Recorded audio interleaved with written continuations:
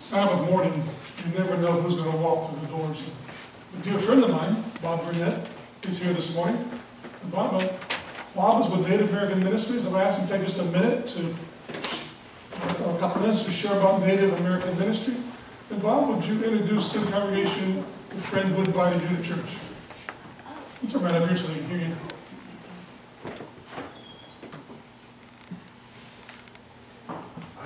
I had the privilege of working with Pastor Dennis way back in 98, 2000, when he was in the Dakota Conference. You know, this year, we baptized 23 people into Christ in the Pine Ridge area because of the work that he helped us establish way back then, 20 years ago. His legacy continues, and I don't say that lightly. He helped us build a center there and make an impression that has lasted and lasted and lasted. And I so appreciate his leadership in the various conferences where he's worked and makes such a significant difference, not just in our work, but the work in general, and how much I learned from him and Elder Orion that he worked with, the two men together, how much there was in camaraderie and the amount of power of work in the gospel that they got done under their leadership. So thankful. I was stunned when I walked in and saw him. I'm here due to a miracle. But the work that I do in Denver, we met with all of the tribes in North America as we normally do. We have a health program. And at that time, we held 2 banquets. We didn't use the name Native Ministries that the church has used for several years. This year we used the name Seventh-day Adventist Church. At our 2 banquets, one on Sunday and one on Wednesday, tribal leaders came in and spoke to us. President Begay of the Navajo Nation himself stayed about an hour and a half and talked to me about 7 specific areas. He said to me, as I travel, I've gone into Seventh-day Adventist churches and no one knows who I am. I've gone into your stores, I buy your food. My wife and I have become vegetarians. And we would like your influence on our nation. This goes with the 266 villages in Alaska who met with me and said we need the Seventh-day Adventist health message. Wow. This goes with all the tribes in Northern California who had a meeting this past Thursday with our Adventist physicians that we're working with and said we want the Adventist health systems amongst all our people of all of our tribes of Northern California. Wow. This is happening across North America, but it's happening in a big way because of someone you have here. I remember the first time I got to know her was way back around 98, 2000. And at a meeting of all the tribes, the National Congress of American Indians, it's an entity set up by the federal government back in the 40s. They were in some financial trouble and they wanted someone to straighten it out. And she had been, her nation selects 3 chiefs, and then those chiefs select one to lead, and she'd been doing that for a long time. Had a great amount of respect.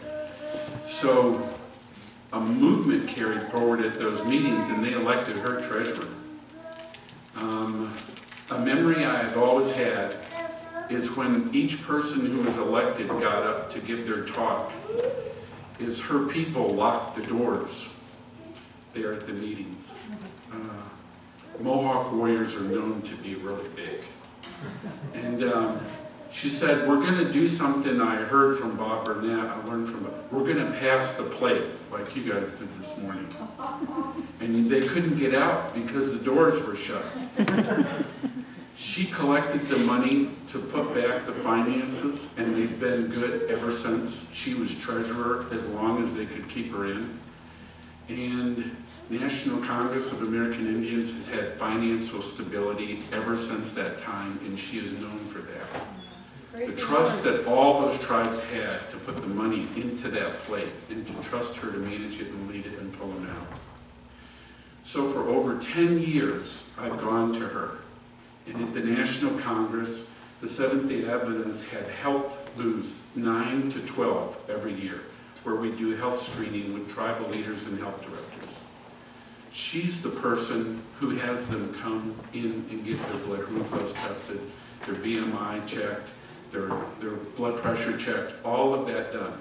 She has the type of reputation that I'll go to her and say, I want to meet with this tribal leader over this tribe, and whether it's the Cherokees or the Navajo, doesn't make any difference how big the nation is. She grabs them and says, come with me now, and they go with her.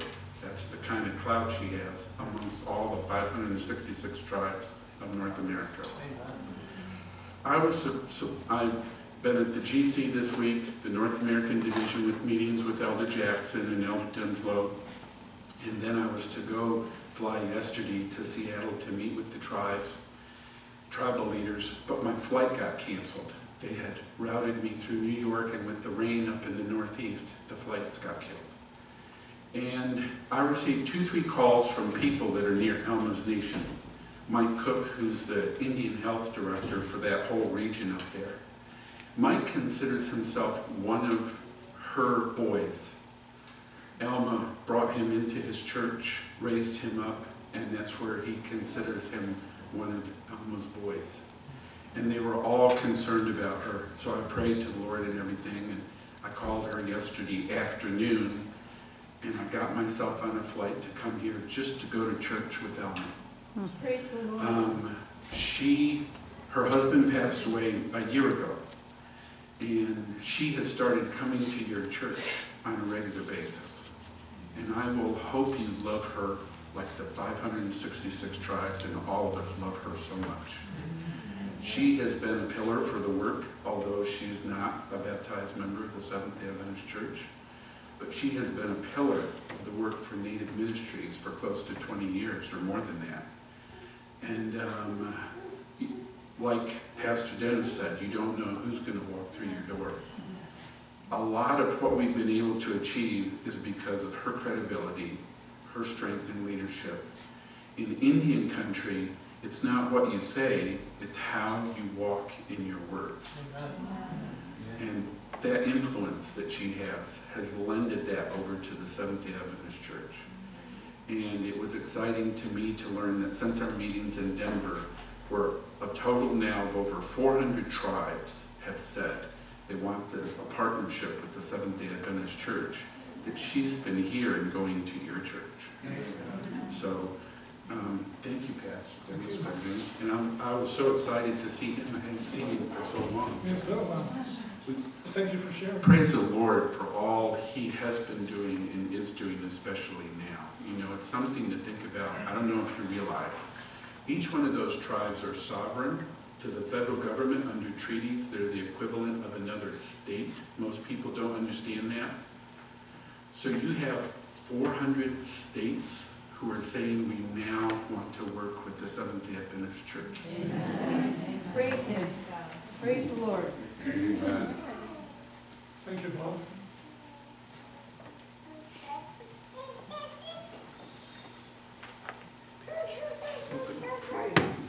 It's amazing how God works, isn't it? Especially behind the scenes with individuals uplifting Christ and making a difference for the kingdom. I invite you to open your Bibles to Luke chapter 1.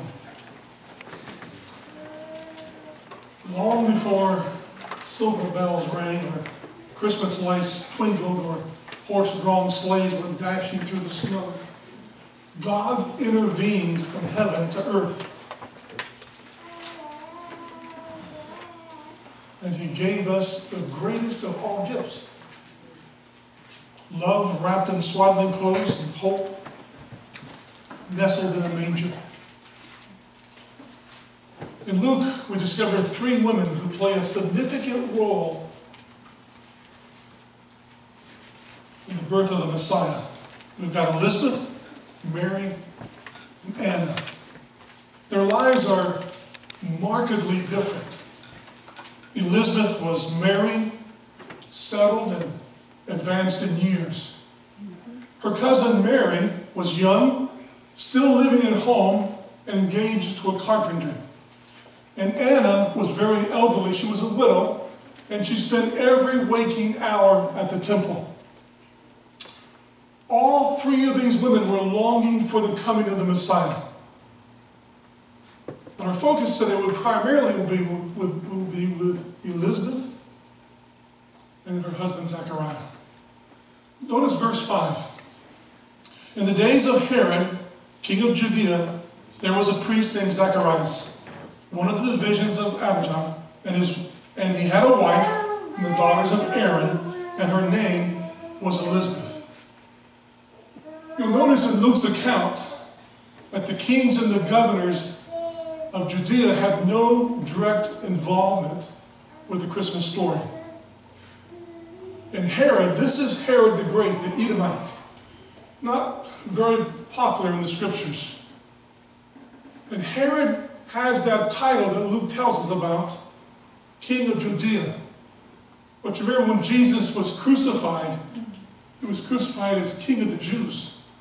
And Jesus carries the title King of Kings. Now Zacharias was just an ordinary priest, and there were hundreds of them. And since the time of Aaron, the role of the priest was to handle the many different feasts that took place, the offerings, to give thanks, to sing praises at the temple gate. It's good we don't do that anymore, because it'd be terrible if I was standing out in front of the church singing.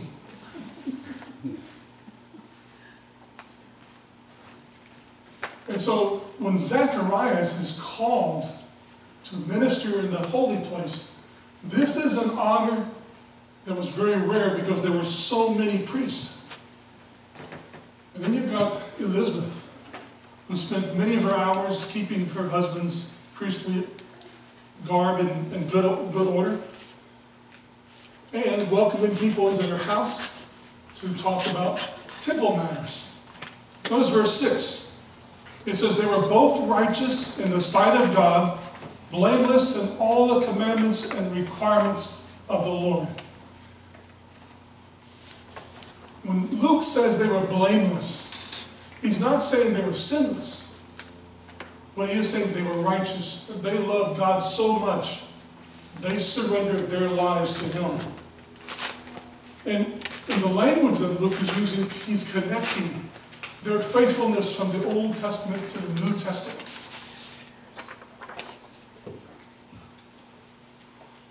And you notice when he tells us about Elizabeth, that she was barren and that she was too old to have a child.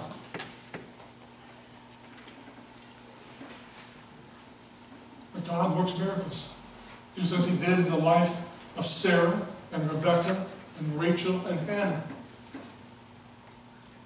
When you're first reading Luke's account, it almost sounds like he's saying, Zechariah and Elizabeth, they've got it all together. And that God is lucky to have them. But that's not what Luke is trying to say. What he's trying to say is that they're righteous because of God's grace, because of his love, and because of his spiritual power. That God is working in their lives, and it reflects in the way they live and how they interact with people. And it's the same for us. Although we're sometimes tempted to praise people because they're so righteous and so spiritual. But really the one we should be praising is God, because we're all sinners. We're all struggling against the forces of evil. And God is making us righteous. Amen. Now if you hold your finger in Luke 1 and flip over to Ephesians chapter 2, where Paul gives us one of the signature scriptures on what it means to walk with the Lord. Ephesians chapter 2 and verse 8 through 10. For by grace you have been saved through faith, that not of yourselves. It is what? The gift of God. It's a gift of God.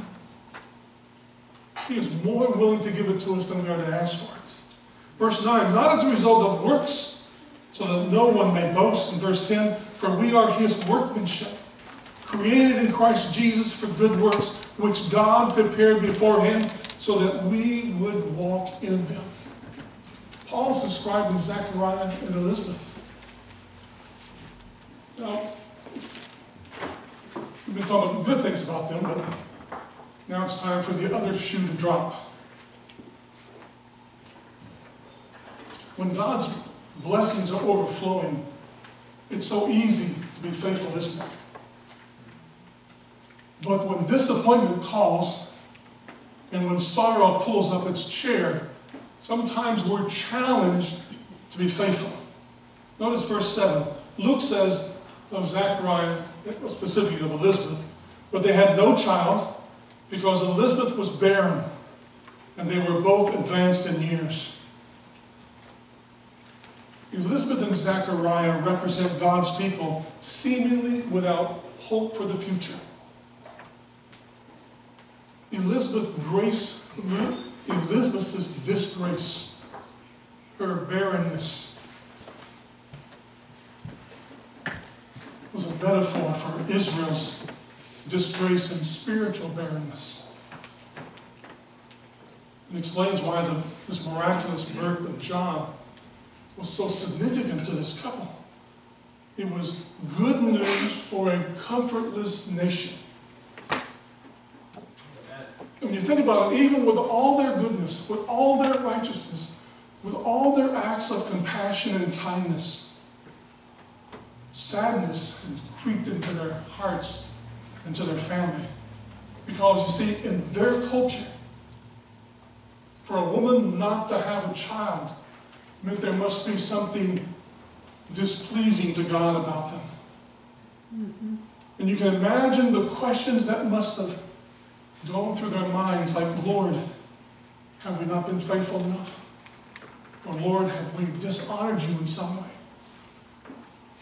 And it must have really hurt when they would hear the words of the psalmist, the fruit of the womb is a divine reward. Zechariah and Elizabeth wore smiles on the outside, but on the inside they were aching. And they realized that some of their neighbors thought ill of them because Elizabeth was barren. Because some of her neighbors must have wondered, I wonder what Elizabeth did wrong that God cursed her and made her barren.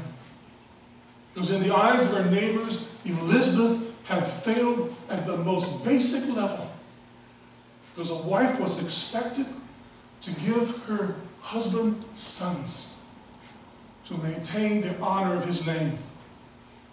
And the consequences of not doing that would be disfavor, humiliation, and even divorce. Luke's assertion that they are righteous and blameless makes it clear that sinfulness is not the reason that she's barren. And then there's this interesting paradox. If you hold your finger in Luke 1 and flip to the front of your Bible to the book of Deuteronomy, to the 7th chapter.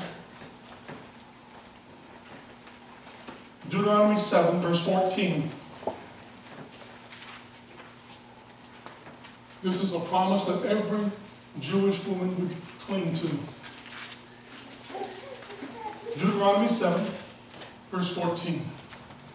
You shall be blessed above all peoples. There shall be no male or female barren among you or your cattle. Imagine how Elizabeth must have felt when she would read the words of Moses. Elizabeth and Zechariah then represent God's people seemingly without hope for a future. But the one thing I really like about these two people is they never allowed bitterness into their hearts. They didn't understand what God was doing. They didn't understand why they didn't have children. But they knew they could trust God. Amen. And so they surrendered their lives to Him and spent their lives serving Him. Maybe that's one reason why God calls them righteous and blameless.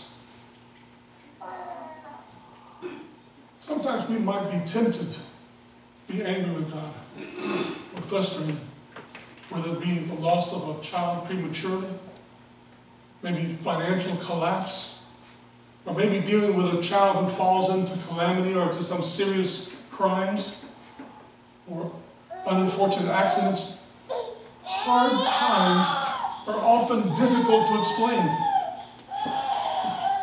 I remember Hannah's husband, in Scripture it says, Hannah's husband would say to her, "Aren't I worth more to you than sons?" Well, obviously he didn't realize the pain that she was in. Elizabeth needed a miracle. Because she was not only barren, but she was past her prime. She was past her menopause, and Luke says they were both very old. Now, we don't know how old very old is. We only know, as Luke says, they were advanced in years. And more to the point, there was no chance of their having children because they were advanced in age. And yet there's that story of Abraham and Sarah. Remember how old Sarah was? 90 years old. And she's holding a brand new baby in her arms. And stories like that would give hope to people like Zacharias and Elizabeth. Well, as Luke's story continues, Zechariah is performing his priestly duties when the unexpected happened. Notice verse 9 of Luke chapter 1. According to the custom of the priest's office, his lot was to burn incense when he went into the temple of the Lord. Because there were so many priests, for Zacharias, this was a once-in-a-lifetime opportunity. And all the worshipers were outside praying. Verse 10, the whole multitude of the people were praying without at the time of incense. Now, Elizabeth possibly was among these believers, and if she was, she'd be in the court of women, uplifting their hearts to God. This was her husband's big moment. And it wouldn't be surprising if he was a bit nervous. Now, Elizabeth had not given Zechariah a son, but she had given him her support, her faithfulness, her loyalty, for the many years they had served in ministry. And you can be sure that if Elizabeth was there, she did her part in being supportive and in praying, "May my prayer be set before you like incense." Yes.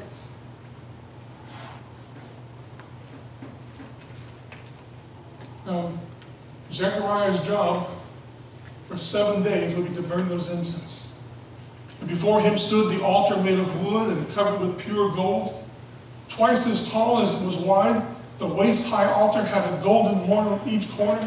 Then there was the golden table of presence, and on the other, the golden lampstand. Everything was in place. Everything was as it should be, as expected. Then notice verse 11. Then the angel of the Lord appeared to him, standing at the right side of the altar of incense. And notice that Luke tells us that the angel is on the right side of the altar. Amen. Indicating God's pleasure. Amen. This is not good news, this is great news. Zechariah wasn't prepared for an angel to appear. He'd never seen an angel. He'd never touched one. He'd never been in the presence of an angel. Verse 12, and when Zechariah saw him, he was troubled and fear fell upon him. Wouldn't you be a little nervous? Actually, in the Greek, it says that he was exceedingly terrified. I think we'd probably be the same way. Now, Zechariah knew about angels. It's just that he never encountered one. He didn't know of any other priest who had ever encountered anyone. Verse 13, but the angel said to him, "Don't be afraid, Zacharias, for your petition has been heard, and your wife Elizabeth will bear you a son, and you will give him a name, John." Now the angel says your petition's been heard. We might be tempted to say that he's still praying for a baby, but it's more than likely That's what he'd been praying for, is the Messiah. Yes. And the angel said, your prayer for the Messiah has been heard, plus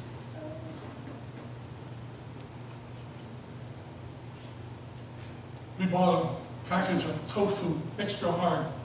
It was called Tofu Plus. I'm sure for some of you that's not too exciting. The angel was saying to Zacharias, your prayers are being heard, plus your wife's going to have a baby. And you'll call his name John. And can you imagine what must have been going through Zacharias' mind? A baby.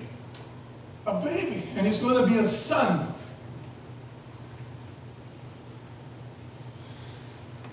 And notice what Luke tells us. The angel said, your wife will give birth. Zacharias wasn't supposed to go out and find some fertile young lady like Abraham and Hagar did, but that his wife would have that miraculous experience that every mother has experienced, giving birth to a child. Except in this case, it was even more miraculous because she was barren and advanced in years. And he says, you must call his name John. John means the Lord is gracious. And that certainly is apropos for their situation. And then the angel says, let me tell you about your son. Wouldn't it be neat for a mother before she gives birth to be told the future of her child? Amen. Well, it'd be neat if it was a good future, that is.